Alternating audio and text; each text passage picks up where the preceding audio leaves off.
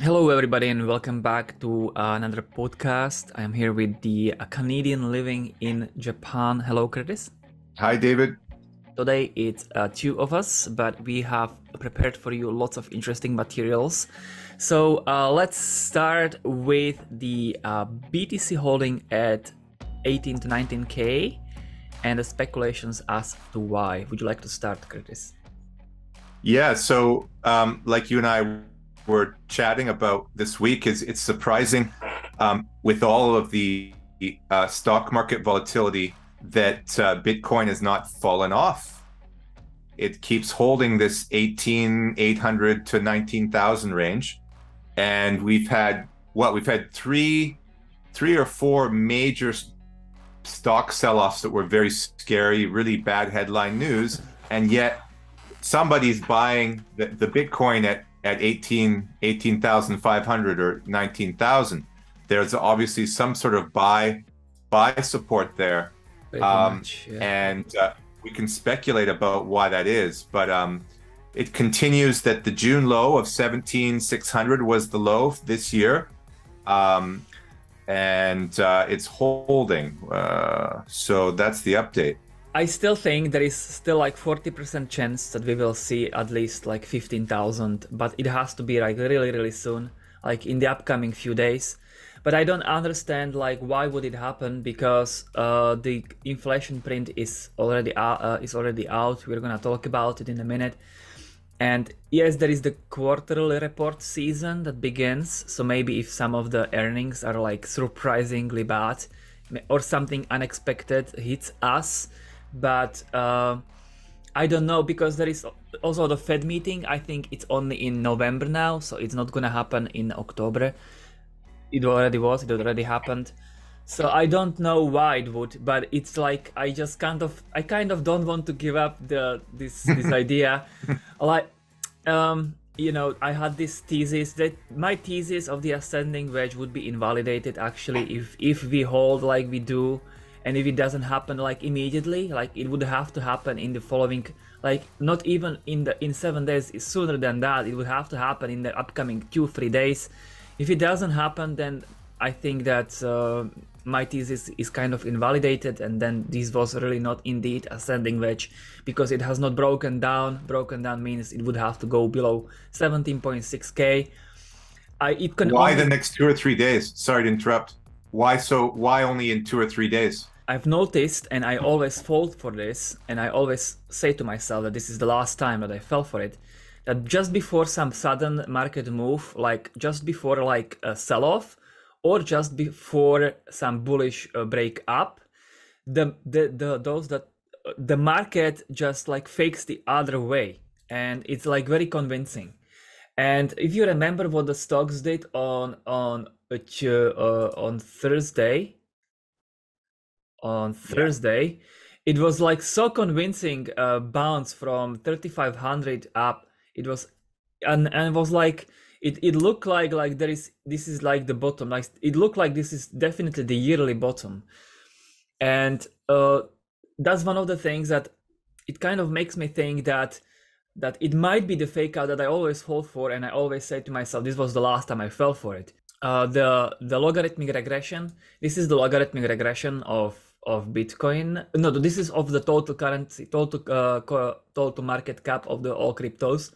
Yeah. So the trend line stands at 1.864 trillion, and we were not. My target is 60% versus 40% versus trend line. That's my target that I was really hoping to buy. It's not happened. It was like 45% 2 days ago, but not 40%.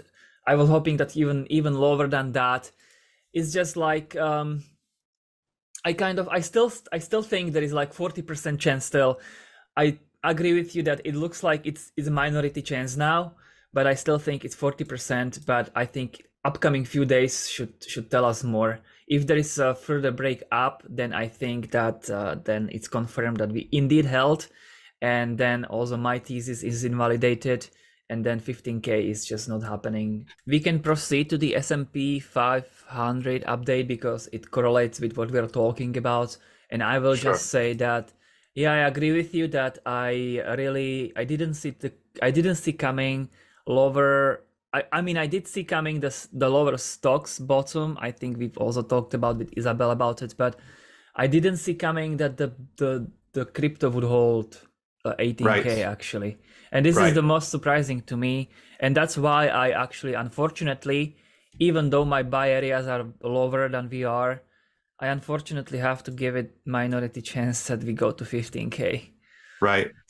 So yeah, the S&P has broken the June low consistently now. So my idea that that was the bottom in June at 3650 was wrong, but we are holding around 3500 fairly well. Friday was bad. We sold off again on Friday. So, if something does break in quotations, like a major bank default, you could definitely see this go lower, and that would drag down crypto, you would think. Maybe not, but you would think. If it Uh, goes like really lower, like like below 30, 3000. 34, Yeah. yes, it definitely, then the Yeah. 15K is guaranteed in that So case. there would be, yeah. So we'll see if the stocks hold at 3500 or not. Next couple of weeks are pretty important.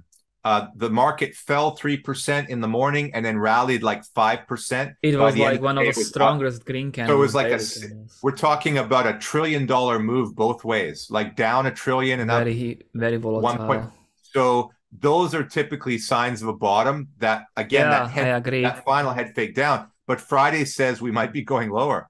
Um, so why don't we look at inflation to discuss that a Okay, little bit? sure. So my first chart is the core inflation. So we'll talk about core inflation versus headline. And the reminder is that core inflation does not include food and gas. Is that Mhm. right? Let me double check that. I think that's right, Curtis. And which one of them do you think is more important? Yes. So they cut out food and gas. This one rose to 6.6%. Not good. And this is so Yeah. we've got an all-time high. Look at how that's horrible, right? Mm-hmm. Now, the next chart is more maybe why. Look at this. So this is headline inflation, which includes food and gas, which is obviously very important because everyone uses food and gas. So it's silly. Now, we had an 8.2. The question would be, has this chart topped? It looks like it has, right? What does that It's chart look like to you? at least it's not rising. It looks like sideways, to be honest. Well, we're below. But We're okay. also So important is you're maybe to decide which one the markets care about more. What do you right, think? right. Yeah, I don't know, or which one the Fed cares about more. Yeah. So no, but you were asking me why perhaps stocks bounced at 3,500. I'm saying it could be that some investors are looking at headline inflation and the 8.2 is well off 9.1, and you can see there's a topping. And remember also that inflation is a lagging indicator or a lagging. So Mm-hmm. typically when it's rising, it's going to rise more because it tends to be a momentum thing, right? Mm-hmm. And when it's falling, it's going to. So I would predict in the next 3 to 6 months, we're going to have headline falling. This looks like maybe core is rising. I don't know, but headline is a more comprehensive view of actually how much people are spending. And Mm-hmm. so, and remember, the stocks are forward looking 6 to 12 months. So if you're going to bet 50-50, is inflation going to be lower by January or higher? You might say it's going to be lower looking at this chart. Looking at the other chart, it might be the other way. But the data is very staggered. So we've had the major pain on things like the bond market and that recently. And so it's quite logical that we're trending down. That doesn't mean we are, but it's logical that going into 2023, the headline inflation is going to be lower because a recession's coming, right? And so, yeah, there's a lot of mixed signals. We're in very choppy waters. Like the unemployment rate fell again. So if it fell, it's actually good news, right? Yes, and stocks sold off because they think Jerome Powell's going to keep raising rates, maybe above 5%. I don't know. So we'll see. But inflation remains the key thing. If it falls, if the market senses it's going to fall over the next 6 months, that is good for stocks and risk assets in the very short term. I agree. So let's have a look at the DXY, perhaps. Sure. We talked about it the last time. Yeah. So yeah. these are the daily candles. So yeah. So I tweeted about 2 weeks ago, I thought maybe 113 or 112 was the top, just guessing. And if it was the top, we talked about S&P and Bitcoin being inversely correlated with the DXY. And so if you can call a DXY top, you can call Bitcoin SPY S&P bottom. And so what do you think? There can still be the wick. And also what I think is that this is not only daily close, but also weekly close exactly on my line. And this line was not added 2 weeks ago. I added this line, I mean, good 2 months ago, I would say. I added these two lines at the same time. Yeah, good. We were still below this one. So yeah, I still think this is the most crucial line, and we mustn't close. We mustn't. Not even opening the next monthly candle above this line would be really, really bad. And I really hope it's not going to happen. So I believe it's not going to happen. So the next 2 weeks, there can be weak, but we need to close. We need to start closing lower than we are. But there can be a wick up. And in that case, it would be a wick down for stocks. And it would be wick down for crypto. I'm still giving it 40% chance, but that chance is going to lower significantly, I think, because the volatility, you ask me why now, the volatility seems to be right now, like these days. And if there is a day for a massive wick down and close back up, then I think, I speculate that it's these days. Right.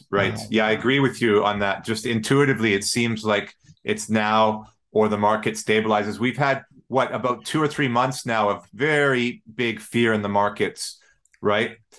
And you know, the thing about when you see these polls that say, 70% of investors are bearish or 80% are bearish, why that's so important? Of course, that shows sentiment, but also the logical fact that those people have already sold.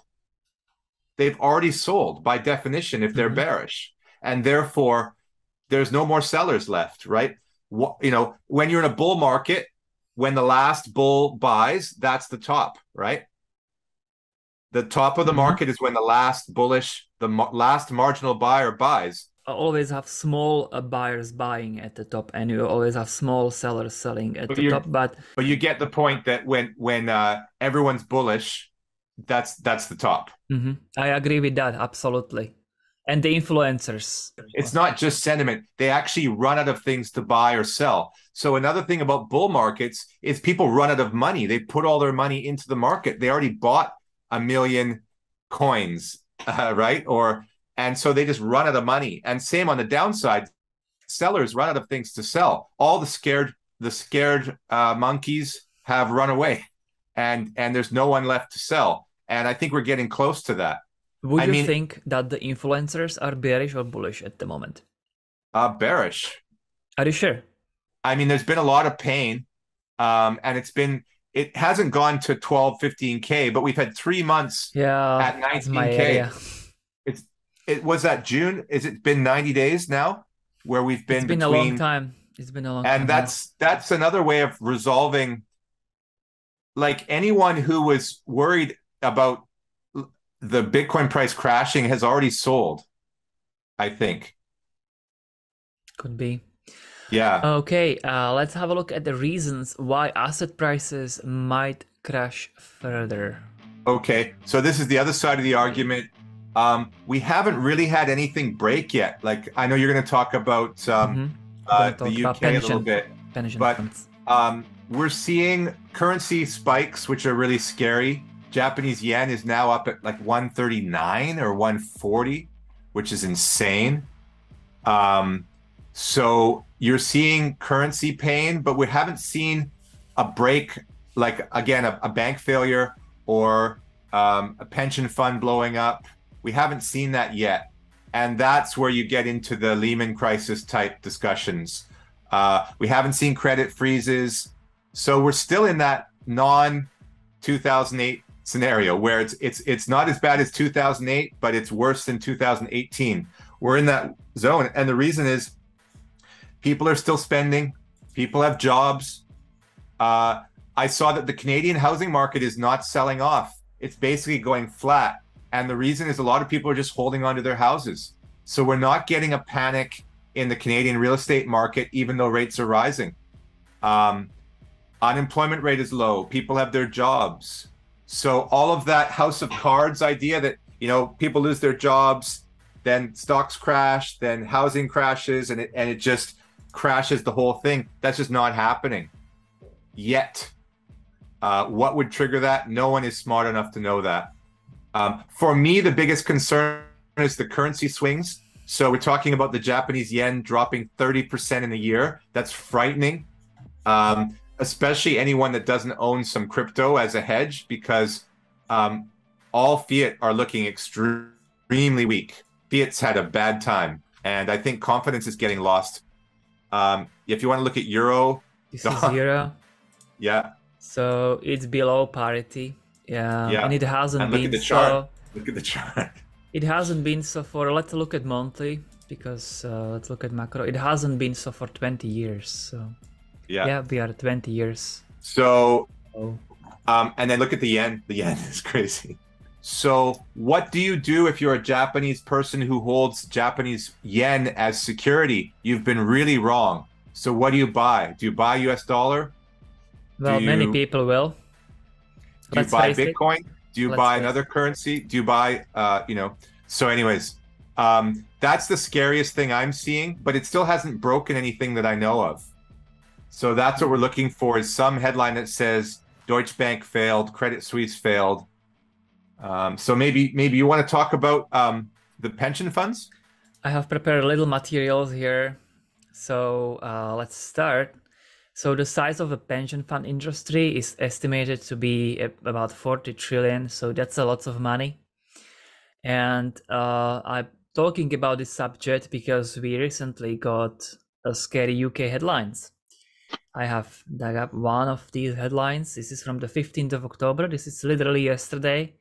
Yeah. The headline says how Britain's pension scheme hedge became trillion pound gamble. So, and I want to talk about a little bit about why. This is not my ideas. This chart are not mine, but I came across this, and I think that this is worth to think about. So why it happened, and can it happen elsewhere? That's going to be my findings. So first of all, let's talk about a little bit of the backgrounds. So the pension funds are in the business of accumulating premiums today, and investing them such that they will be able to pay out pensions, which are liabilities in the future. And there is this is pension funds, so this is a huge social impact, and they have a huge social responsibility to stay solvent. To guarantee this solvency, these risks need to be hedged, but at the same time they have to make sure that they generate the needed returns, so they are able to pay 20-30 years. So the 20-30 year government bonds were obvious candidate as an asset to buy in order to hedge the interest rate risk of a 20 to 30 years pension liability. But as the yields kept moving lower for a decade, the yields of government bonds, they also meant that the pension funds were looking in all their cash in low yielding products. So what the pension funds started to do, they started to do more quote-unquote swaps.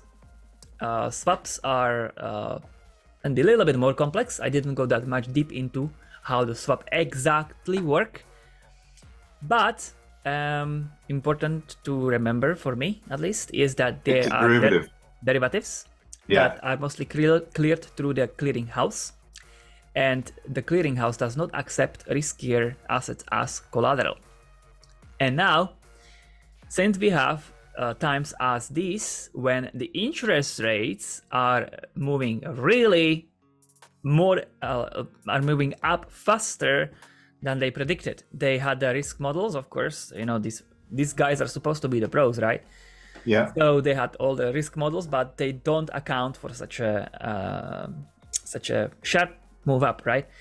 So the interest rates move 6 to 8 times standard deviations. Yes. And that's why, as we've talked with Curtis numerous times in the past, the 30-year-old bonds are very old bonds, and they are moving dramatically down in prices. The price is falling, yes. The prices is falling, and that's why the funds are getting margin calls.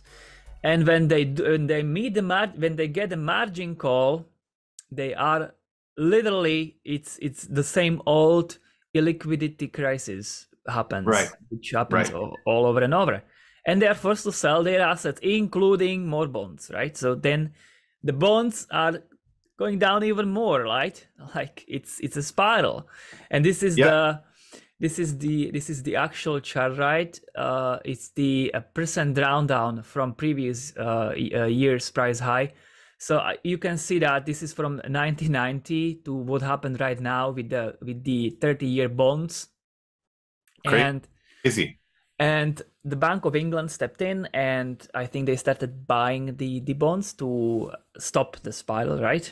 But now the question is, why did it actually happen? Well, we've just talked about why. They are the bonds they have their money in the swaps, the cash in the swaps. They can't use it as a collateral, and they are facing illiquidity problems. And also, what I've also found from these findings, what I saw is that the UK's pension fund industry is actually, compared to the size of its economy, just too huge. It's 119% versus its GDP. And this is the table this is the chart that shows it. So let me perhaps, I can. So this is interesting table here, because you can see that the United Kingdom had 118. This column is what we talk about. The fourth column, it's the pension funds versus the GDP in percentage. Right. So that's when the number is over 100%. It means that the country is likely, their pension fund industry, their pension fund volume size is just too huge compared to its economy. And the United Kingdom is not the worst from the European Union. The worst is the Netherlands, 210%. So if I'm right here, the Netherlands might be the next. Depends on how many swaps they own, depends on where they, how exposed they are there and there.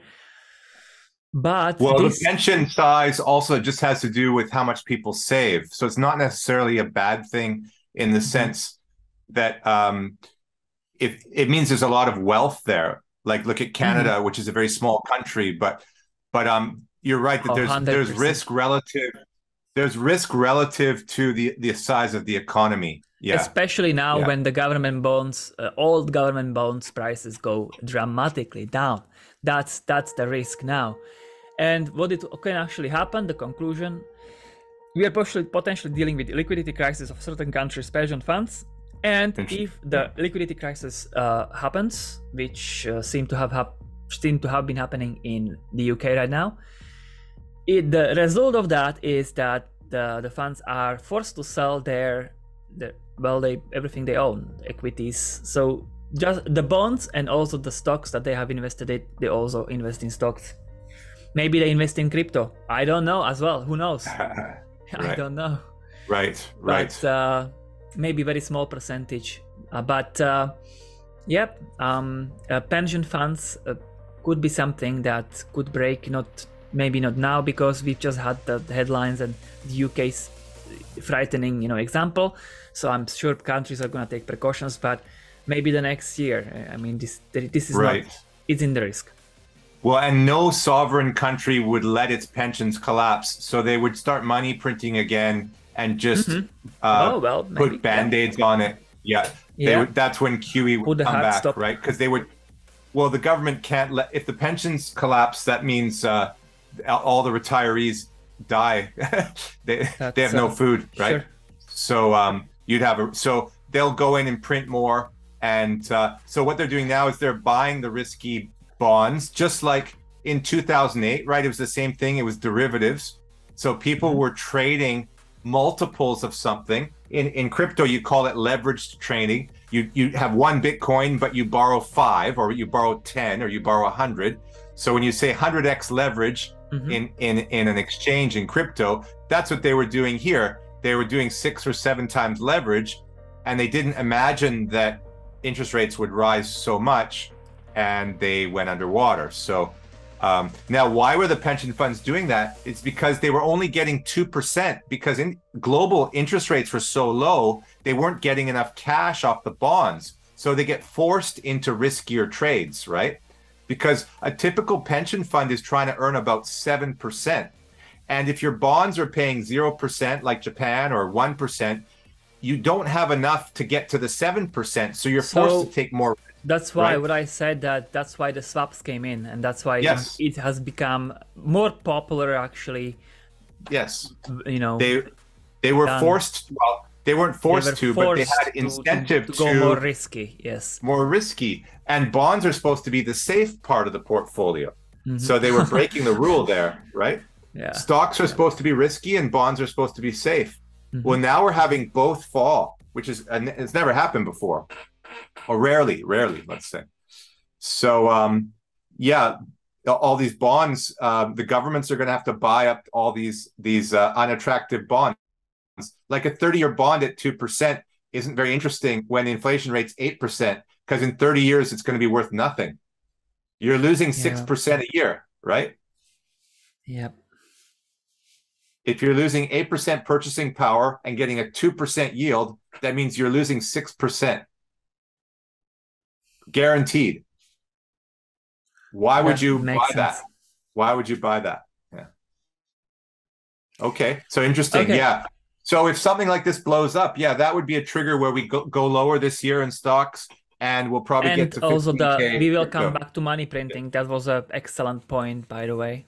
Then we would come back to money printing. Well, my biggest argument is why, like, I don't think they can go much higher than 5% on the Fed rate, simply because they'll blow up the stock market and they'll blow up the pension market, the pension funds.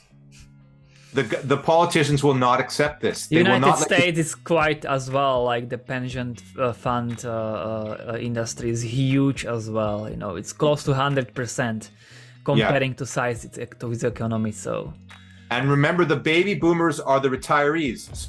So they're the ones counting on the pensions, and they have the most wealth. They also have the most political power. So there's going to be incredible pushback if stocks start crashing further. And I don't think, I think basically Joe Biden would either fire Powell or just close the Fed, or threaten him to do something, because otherwise there would literally be riots in the streets, because people, their pension funds would be cut in half. We have to wrap this up, I'm afraid. So thank you very much for listening to us, and tune us again in a couple of weeks' time. I think maybe the good time will be like the beginning of November to have a look at what happened. Thanks a lot.